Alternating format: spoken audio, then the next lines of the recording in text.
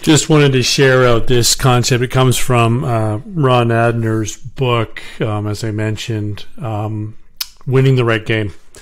It relates to value propositions. Typical standard, this is a standard kind of value proposition technology change.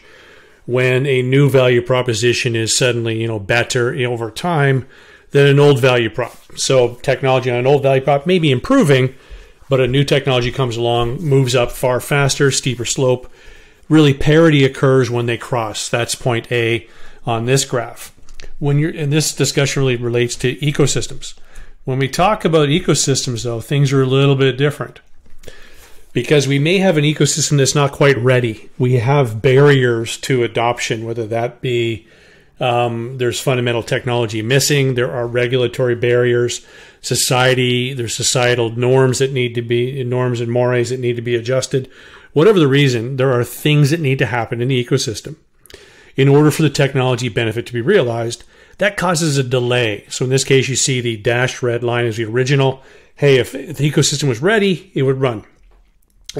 The solid line actually shows the delay, and we see that we're delayed in time, and the old value prop has grown a little bit, but we're still beating it. So at point B, we reach the point of parity, and now we're back into the ecosystem's ready, your typical technology adoption curve. It's another phenomenon here where, and this is where the OID for VC, the IAM world with regards to verifiable credentials is benefiting. Where the old value prop is actually getting a bump up because of a new capability. So in this case, we see the actual old value prop has increased in value, just been a bump. It's not changing slope, but it's a bump. So in this case, the adoption occurs at point C. A little bit later because that old value prop improved as the new value prop was being built out. Worst of all worlds, though, is this one, where we have combination of the old value prop improving.